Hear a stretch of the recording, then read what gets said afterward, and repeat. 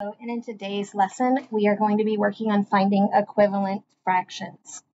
To find equivalent fractions, you are either multiplying or dividing the numerator and the denominator by the same number. So in this case, I can divide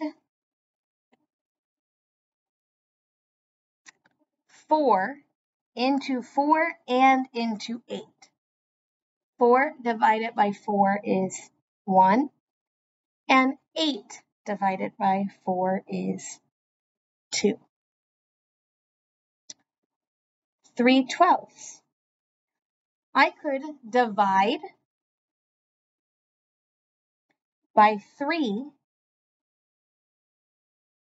into each of those numbers. 3 divided by 3 is 1.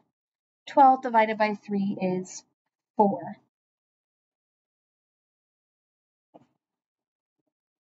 21/24. I can also divide by 3 because 21 divided by 3 is 7. 24 divided by 3 is 8. 16/20. I could divide those by 4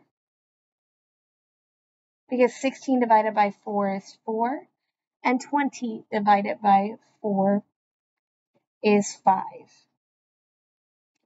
6/7. There's nothing that I can divide into both of those, but I can multiply.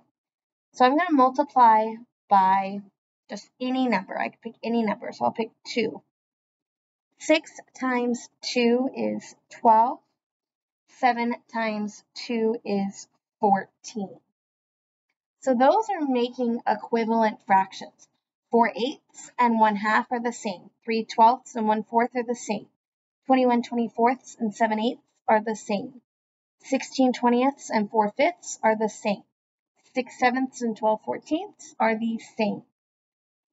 Again, if I look here, there's nothing that I can divide these numbers by that will be the same. So I'm going to go ahead and multiply those. And I'll multiply by 3. 5 times 3 is 15. 8 times 3 is 24.